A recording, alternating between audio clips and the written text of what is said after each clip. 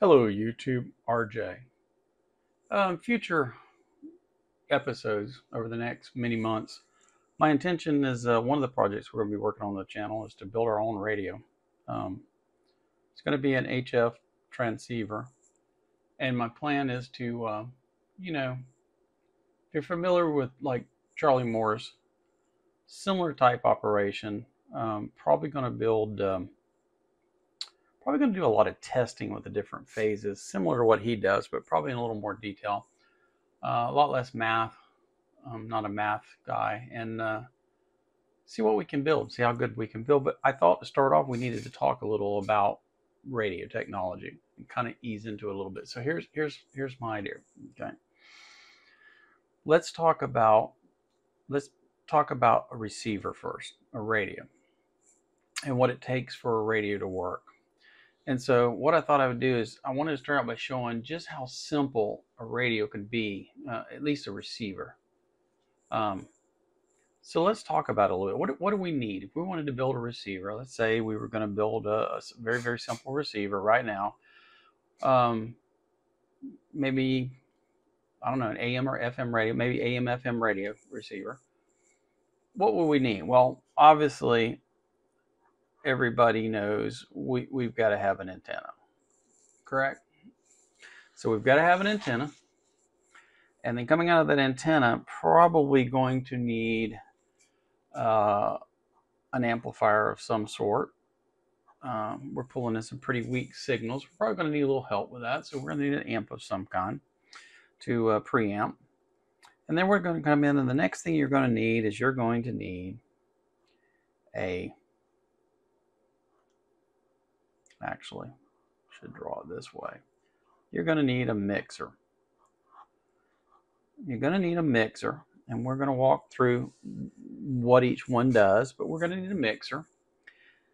And to feed that mixer to generate what we call our LO signal, local oscillator, I'm going to need some kind of device.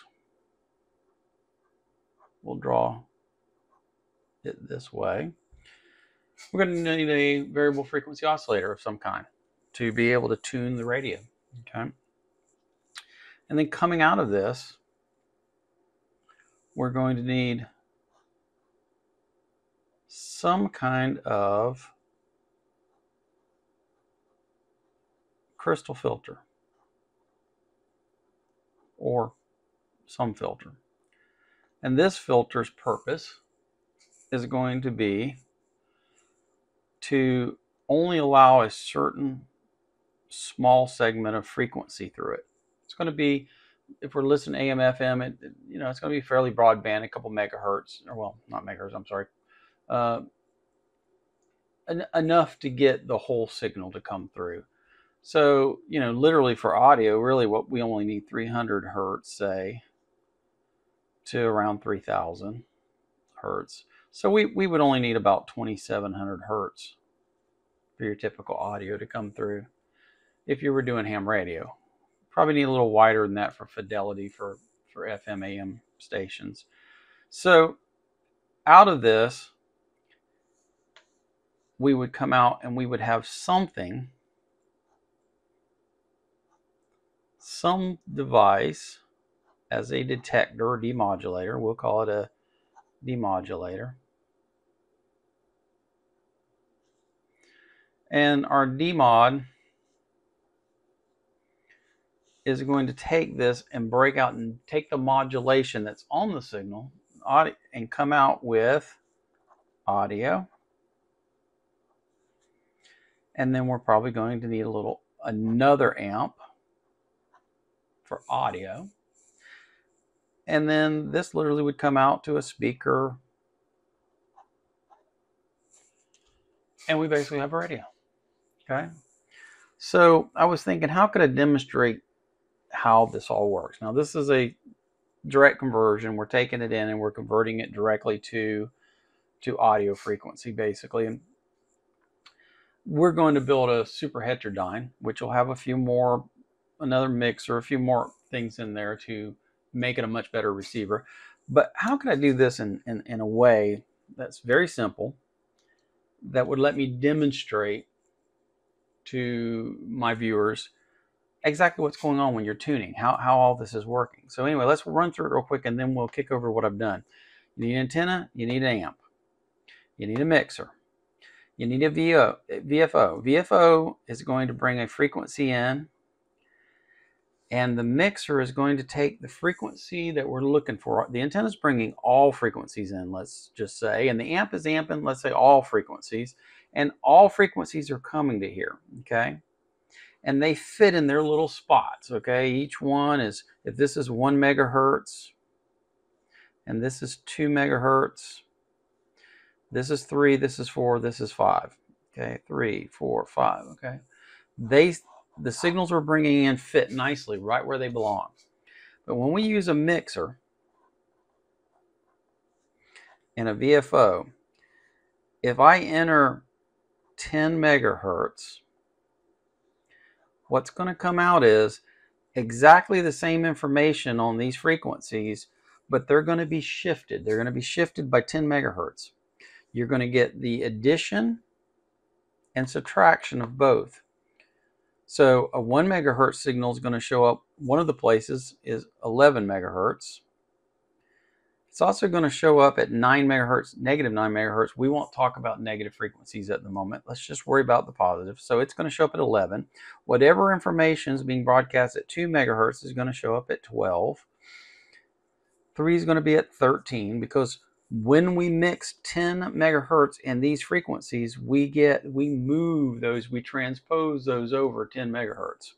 So what comes out up here is a different frequency depending on what we put in here. So if we set our crystal filter to a certain frequency, let's make it 10 megahertz, okay? If I wanted to listen to 2 megahertz, what I would do is I can pump 8 megahertz in to my VFO here. 8 plus 2, I'm going to get the data that was on 2, the information, modulation, coming through at 10 megahertz. It is the only thing going to go through here. Everything else is going to be blocked. So I'm only going to get whatever is at 10 megahertz after being shifted. So I'm going to get 2 megahertz coming out here, and only 2 megahertz, and only 2700 hertz of it. Going into the demodulator, it's going to demodulate, take all the RF away, and just give me the audio. An amp's going to boost it a little, and a speaker's going to put it out. Okay? It's that simple. So how can we do this really, really simple and at the same time make it where we can see what's going on? Well, here's what I've come up with. I've got an antenna. And let me move over. Sorry for the squeaky chair, but let me move over here a little. And let's take a look. Pardon the camera. I'm going to move her over and let you see what we're looking at over here, hopefully. What I've got 2 little cheap AliExpress modules. Okay. This one is a little RF amp. It's good for 0.1 to 2000 megahertz. Okay, here we got our power cables. So we're going to put some power in here. So my antenna runs over and connects to my amp, just like our diagram. Comes out. This is a mixer. This is my RF coming into my mixer. Then what I have is I have this running up to my, and you can't see it at the moment, but if you'll pardon the moving around, I will see if I can't let you see a little more of what I'm doing here. So I'm pumping from here to my antenna, from my signal gen. I'm pumping that down into here as my LO, my local oscillator coming in. So that allows me to generate whatever frequency I need up here. Coming out of that, what do we need next? We need our crystal filter and our demodulator, right? Well, interestingly enough, My SIGGEN has a demodulation capability. I can pick a frequency on my SIGGEN, pretend it's our intermediate frequency. That's that frequency that goes through the crystal filter, the frequency we move everything, we transpose everything to. I can pick one on here. Right now I have 50 megahertz centered. That's it. And that'll be my crystal filter, but it'll also be my demodulator. Okay. Then on top of that, what I've done is we've got a little battery powered amp speaker here. And I had to take it apart and I had to take it apart because the case got in the way of plugging in. So I took it kind of apart, but there's me a little amplified speaker plugged into the little earphone jack on the SIGGEN. And so basically, if we turn around and hook up power to this and apply power, sorry for the noise from the power supply, then what we end up with is this is powered up, this is being amplified now. We don't see a lot going on the SIGGEN. We don't hear anything. That's because I don't have my output of my SIGGEN going. So let's kick it on. Highlands, Light FM. More continuous favorites start next. The final Sunday of the month. Well, we got audio. So let me turn that down. Sunday for their store managers to score their... Okay. If you can see the peak right here, you can see the peak on the signal. That's a radio station local to me, FM radio station. If you notice, I've got right here, if you can read, and I'll bring up and I'll put a screenshot up. We're in FM mode of demodulation with the earphone turned on, volume 120, demod is 10 seconds, and signal gain is 7. So I'm using this as a demodulator, crystal filter demodulator. This is my amp and my speaker. So we've just built the whole system, our amp, antenna to antenna amp to mixer. VFOs up here is my SIGGEN. Output goes into my spectrum analyzer, which is my crystal filter demodulator. It dumps into my little speaker box here, which is an amplifier and a speaker. Okay. So what happens now is if I tune this, I'm going to turn down this demod time. So it's going to be skippy. It's going to take samples every half a second or so. But it'll update the screen fast enough for you to see. See the middle of the screen right here? I'm off of anything and I'm tuning.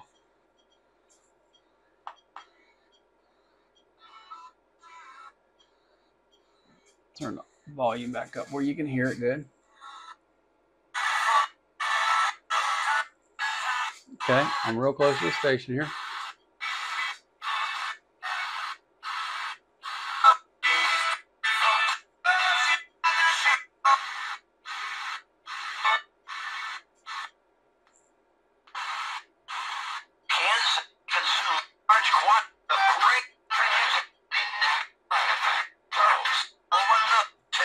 Okay.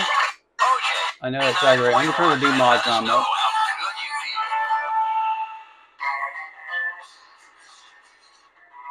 Now it's only going to kick every 15 seconds. It's going to kick out. If you notice, I'm on a radio station.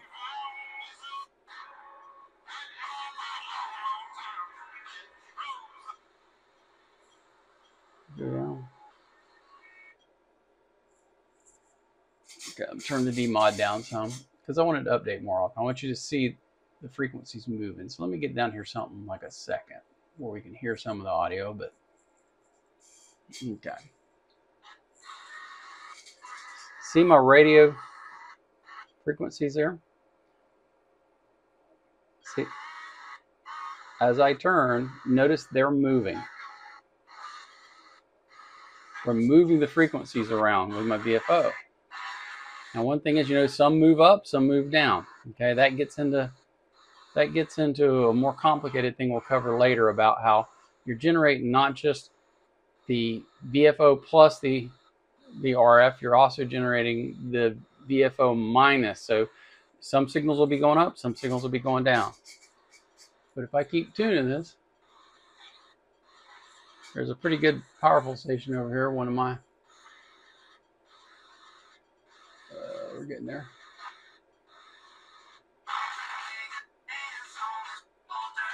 Okay.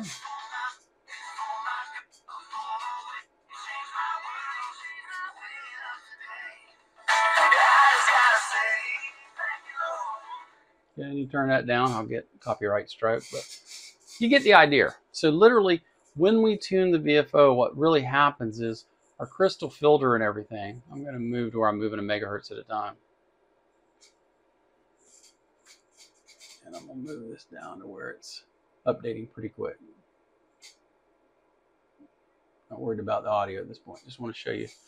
Okay. As I turn,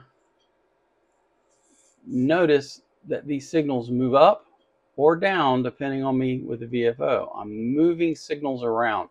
So the whole idea behind it is you move the signal into the passband of your crystal filter to catch just what you want. And that's how the tuning of the radio goes. So hopefully this kind of explains it. Hopefully, you know, I'll do a little bit of screen capture of the spectrum analyzer, give you a little more detail, and hopefully, and throw it in the video, and hopefully you can see what's going on. And that's it. That's what I wanted to cover today. Tried to make it somewhat short, but informational. We're going to build on this. We're going to design our own mixers. We're going to test a bunch of different mixers. We're going to optimize and find the best mixer for us. We're going to do the same with amps. Each module we're going to go through and build a number of them, test them, try them out, and decide which one looks best to us, and build a radio as we go that way. So should be entertaining. Hope you like it. Hope it'll bring you back to the station. And you know, if you like what I'm doing on the channel, do me a favor, hit the like button and subscribe. Helps me out, gets me out there, gets me noticed. Would be nice to have more viewers. Thanks a lot for all of you guys tuning in. Bye-bye.